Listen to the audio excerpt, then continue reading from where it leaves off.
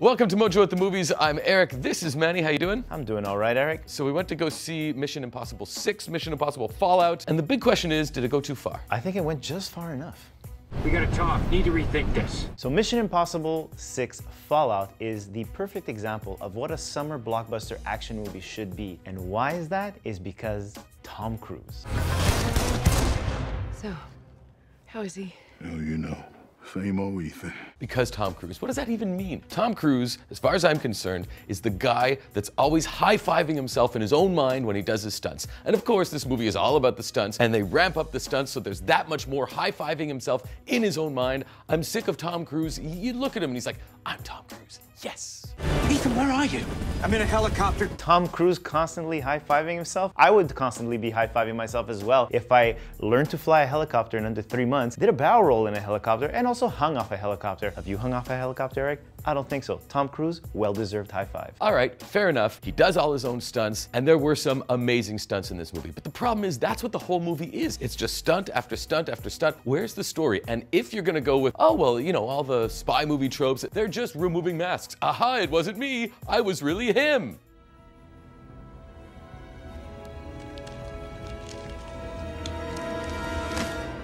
Mission Impossible doesn't try to hide itself to be more than just an amazing action thrill ride. So we have action sequence, action sequence, action sequence, pieced together by these really great, fun, memorable characters that are giving us a good performance. It's exactly what it needs to be. I don't think it needs to be anything more. This is probably, excluding Infinity War, the best movie of the summer.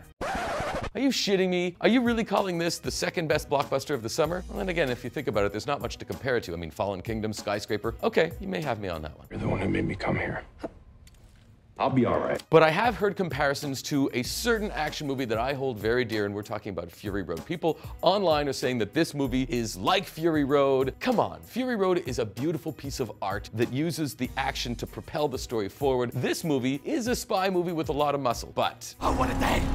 What a lovely day! Comparing Mission Impossible Fallout to Fury Road is absolutely ridiculous. It's like comparing apples and oranges. Okay, one movie was starring Venom, and this one, well, this one has Superman in it. Manny says he hates people who compare Fury Road with Fallout. I'm gonna try and not take that one personally. But let's talk about Henry Cavill. He's a bag of bones. He's wooden. Sure, he's Superman. He wasn't the best Superman. Besides this, what else is there?